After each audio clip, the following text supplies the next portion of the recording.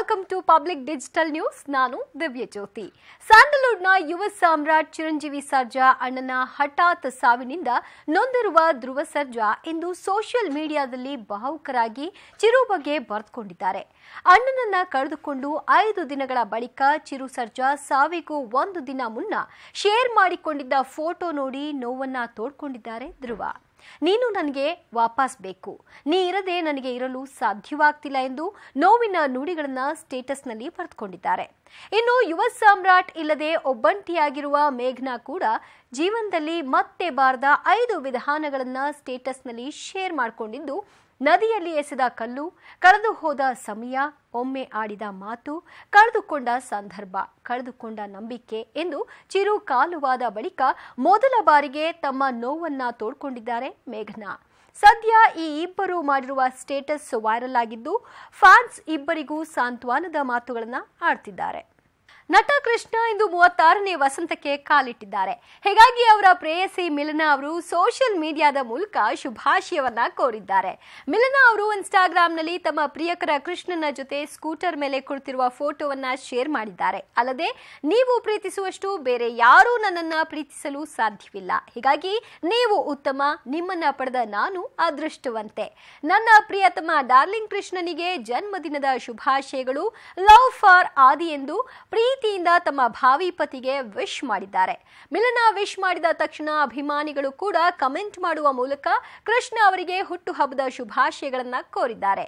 Love mocktail ಸಿನಿಮಾದ ಆದಿ ಮತ್ತು ನಿಧಿಮಾ ಪಾತ್ರದಿಂದ ಕೃಷ್ಣ ಮತ್ತು ಮಿಲನಾ ನಾಗರಾಜ್ ಮನೆ ಮಾತಾಗಿದ್ದಾರೆ. ಸದ್ಯಕ್ಕೆ ಕೃಷ್ಣ ಮತ್ತು ಮಿಲನಾ ನಾಗರಾಜ್ ಲವ್ ಮಾಕ್ಟೆಲ್ 2 ಸಿನಿಮಾದ ಸ್ಕ್ರಿಪ್ಟ್ ಬರೆಯುವುದರಲ್ಲಿ ಬ್ಯುಸಿಯಾಗಿದ್ದಾರೆ. ಕೃಷ್ಣಲೀಲಾ ಮತ್ತು ಅಶ್ವಿನಿ ನಕ್ಷತ್ರದ ಖ್ಯಾತಿಯ ನಟಿ ಮಯೂರಿ ಇಂದು ತಮ್ಮ ಬಾಲ್ಯದ ಗೆಳೆಯನ ಜೊತೆ ದಾಂಪತ್ಯ ಜೀವನಕ್ಕೆ ಕಾಲಿಟ್ಟಿದ್ದಾರೆ.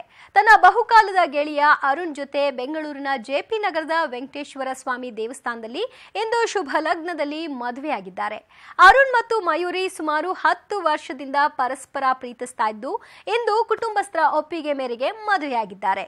ತಮ್ಮ ಮದುವೆ ವಿಡಿಯೋವನ್ನ ಇನ್ಸ್ಟಾಗ್ರಾಂನಲ್ಲಿ ಪೋಸ್ಟ್ ಮಾಡಿರುವ ಮಯೂರಿ, ಹೌದು, ನಾನು ಮದುವೆಯಾದೆ, 10 ವರ್ಷದ ಸ್ನೇಹಕ್ಕೆ ಇವತ್ತು ಅರ್ಥ ಸಿಕ್ಕಿದೆ ಎಂದು ಬರೆದು ಇನ್ನಷ್ಟು ಅಪ್ಡೇಟ್ ಸದ್ಯದಲ್ಲೇ ಕೊಡುವೆ ಅಂತ ಹೇಳಿದ್ದಾರೆ. ಮಯೂರಿ ಮದುವೆಯಾಗಿರುವ ಅರುಣ್ ಅವರು ಐಟಿ ಉದ್ಯೋಗಿಯಾಗಿದ್ದು ಅಮೆರಿಕಾದಲ್ಲಿ ಸೆಟಲ್ ಆಗಿದ್ರು. ಈಗ ಸದ್ಯ ಅವರು ಬೆಂಗಳೂರಿನಲ್ಲೇ ನೆಲೆಸಿದ್ದು ಖಾಸಗಿ ಕಂಪನಿಯೊಂದರಲ್ಲಿ ಕೆಲಸ ಮಾಡ್ತಿದ್ದಾರೆ. Happy married life Mayuri. Social ಮೀಡಿಯಾದಲ್ಲಿ ಕೆಜಿಎಫ್ ಶೂಟಿಂಗ್ ಡೈರೀಸ್ನ ಮೆಲುಕು ಹಾಕ್ತಾ ಸದ್ಯ ಪ್ರಶಾಂತ್ ನೀಲ್ ಸಿಕ್ಕಾಪಟ್ಟೆ ಸೌಂಡ್ ಮಾಡ್ತಿದ್ದಾರೆ. ಕೆಜಿಎಫ್ 2 ಚಿತ್ರೀಕರಣದ ವಿಡಿಯೋವೊಂದನ್ನ ಅಪ್ಲೋಡ್ ಮಾಡಿರೋ ನೀಲ್, ಗನ್ ಅನ್ನೋದು ಪ್ರಶಾಂತ್ ನೀಲ್ ಕೈಯಲ್ಲಿ ವಾಟರ್ ಸ್ಪ್ರೇಗಿಂತ ಹೆಚ್ಚೇನೂ ಅಲ್ಲ, ಕೈಯಲ್ಲಿರುವ ಆಯುಧಕ್ಕಿಂತ ನಿಮ್ಮ ಮನಸ್ಸೇ ಅತ್ಯಂತ ಅಪಾಯಕಾರಿ ಆಯುಧ ಎಂದು ಪವರ್ಫುಲ್ ಸಾಲುಗಳನ್ನ ಬರೆದುಕೊಂಡಿದ್ದಾರೆ.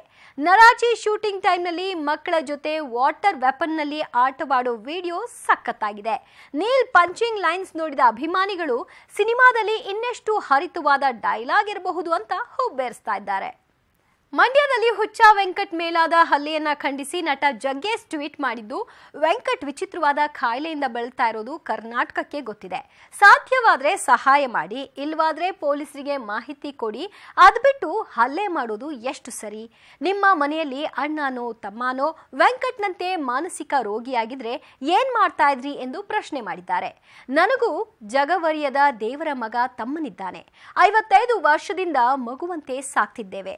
ವೆಂಕಟ್ ಬಂಧುಗಳೇ, ಸ್ವಾರ್ಥ ಬಿಟ್ಟು ಸಹಾಯ ಮಾಡಿ ಎಂದು ಕೇಳಿಕೊಂಡಿದ್ದಾರೆ ನಟ ಜಗ್ಗೇಶ್. ಇದೆಷ್ಟೇ ಹೊತ್ತಿನ ಪಬ್ಲಿಕ್ ಡಿಜಿಟಲ್ ನ್ಯೂಸ್.